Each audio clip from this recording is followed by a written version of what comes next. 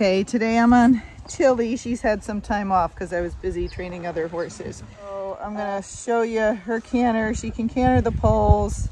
She does okay, but I'm trying to get her lead without the poles. And to the right, she gets really confused. She can't figure out her legs. To the left, she's pretty good. So I might use some poles, I might not.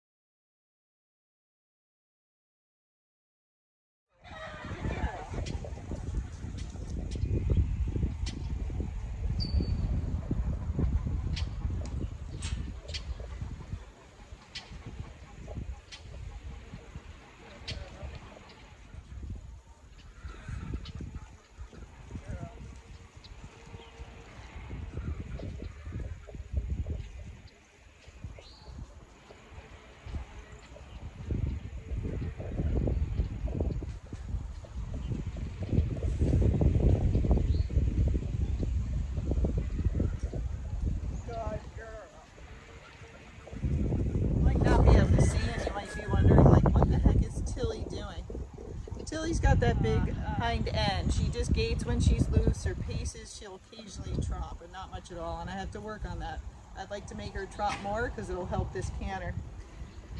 So she's a mare. She thinks she knows what she's supposed to do, and so when we get to the pole, sometimes she just charges at them. Like, that's how I'll get my canter. I'll just run at it, and she almost scares the hell out of us as she's doing it, because sometimes she clears the pole, sometimes she doesn't clear it so well. I don't want her to do that when we go in the canter. I don't want her to just take off, you know, and bolt and get it. So we want to teach her to rock back. So I've used the poles some. Sometimes she gets it, sometimes she doesn't. She doesn't always listen to me, so that's a problem. You know, I'm trying to bring her hind quarter over and get her to get it from the back end and then go, but sometimes she doesn't listen and she just throws herself over the pole.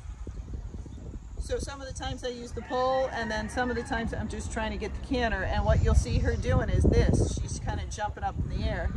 And with her, I do want to get that leaping canter. So, because she's not going to be good really fast. She's got that back end's too big and she'll get strung out. It just won't be good. So I want to get that leaping canter for her. So she's still trying to figure out her feet. So here and there she kind of gets it. Sometimes she's cross cantering, sometimes she's got the correct lead. But at least she's coming up. And in the beginning she got confused and really pissed, and she's like, I guess you just want me to rear up. So she just started rearing up, and I was like, no, that's not the answer. So we've been working on it so we can get 1 or 2 steps, but your horse might do the same thing and you might be like, what is he doing? Why is he jumping up and down? Don't get mad. They're trying to figure out what you want, and since we can't tell them, like, hey, Tilly, I'd like you to get that leaping canter. I need a certain lead in the back and a certain lead in the front, and that's what I'd like you to do. But she doesn't know, and you know, I show her something, then she thinks, oh, I got it, I know what to do. But she doesn't. That's the hard part to convince. You see her, she put her ear on and she's like, I don't. Now to the left she's much better, but for some reason to this right, it's not her front end, it's her back end that's uncoordinated. But that happens a lot with these overstrided walking horses. It can be quite difficult for them, especially if they just gait or pace versus the ones that trot. So I tried a fair amount. It's a judgment call when I think she's doing it pretty good, or she's tried enough, or I think if she tries again she's going to get upset. Then that's it. That's it for the day. So that was it for today. She tried. It was pretty good. She didn't rear way up. She didn't have a hissy fit. So now we're going to go to the left.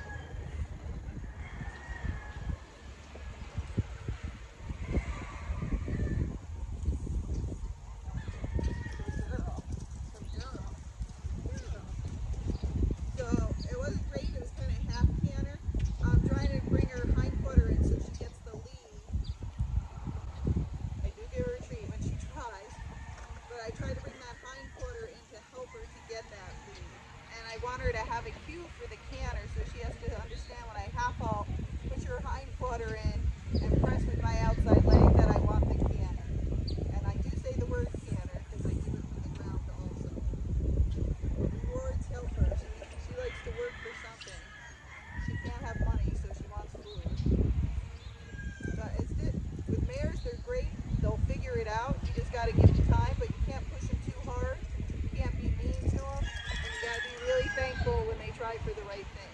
And as I always say, they're pretty much like women. If you don't know how to deal with women, that's how. Be happy when they try.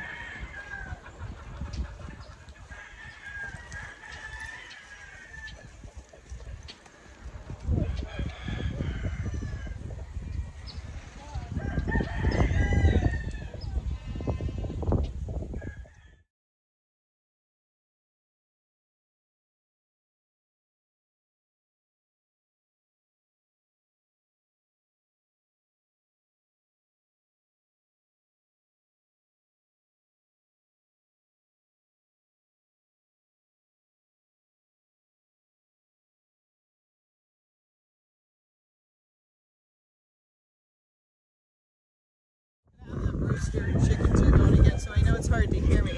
So yesterday she did a little bit different to the left. It was a canter, like a half canter, not up as much, but it was nice. But today she didn't try that.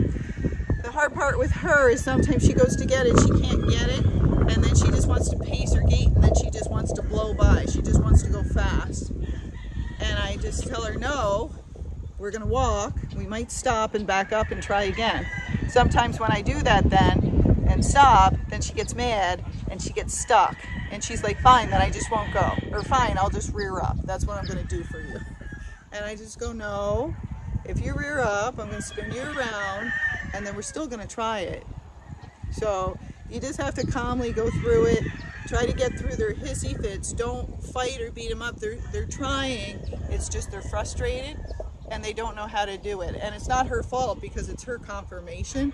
It's not like she's a Rocky, because those canter pretty easily usually. So the Rocky people might be like, what are you talking about? Sit on a walking horse, you'll find out. But these walking horses, the ones like her, can have a very difficult time cantering. And again, the more trotty they are, that helps. But the ones like her, where you love their gaits, they're great. It's very difficult if you want to get the canter, and that's why so many people give up. And again, she's older. She's 15 or 16 now. So we're going to get there. It's going to be a long road. It's going to take time. But now she's where Nichols was like 4 months ago. He got this way ahead of her. But again, he's a Kentucky Mountain, shorter stride. He was pacey, but could also trot. So she's a walking horse, big overstride, more difficult for her. She does gaits and then paces. So she's getting there. She's coming up, which, you know, is going to be nice. But it's also exhausting for them, you know, leaping up like that. So she's trying, she's getting there, and we'll get there in time. Hope that helps.